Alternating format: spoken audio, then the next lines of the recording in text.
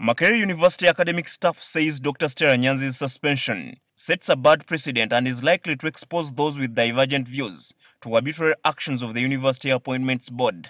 Yes, it could be some form of misconduct, but the way that misconduct is handled may actually undermine our security as academics and also as employees of the university.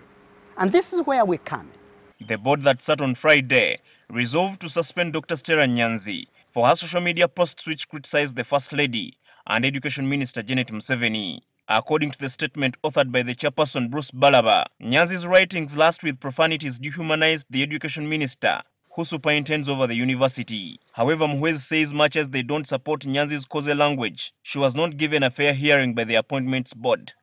And we begin to think the Appointments Board then could have made some mistakes. Where?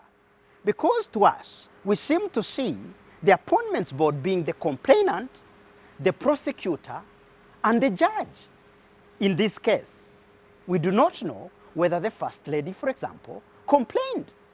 During an interview with NTV on Thursday, Kataha Museveni revealed that she had forgiven Nyanzi. I wanted to tell people of goodwill who really were hearing that and reading it from, I think, the social media, and that I forgive her, and I let the people of Uganda decide.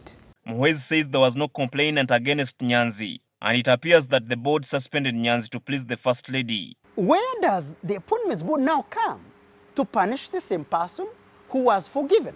From the Christian point of view, of course, we could undermine that one as well.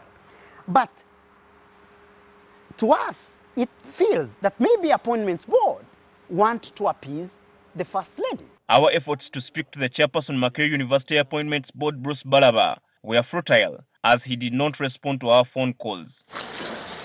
Herbert Ziwa, NTV Weekend Edition.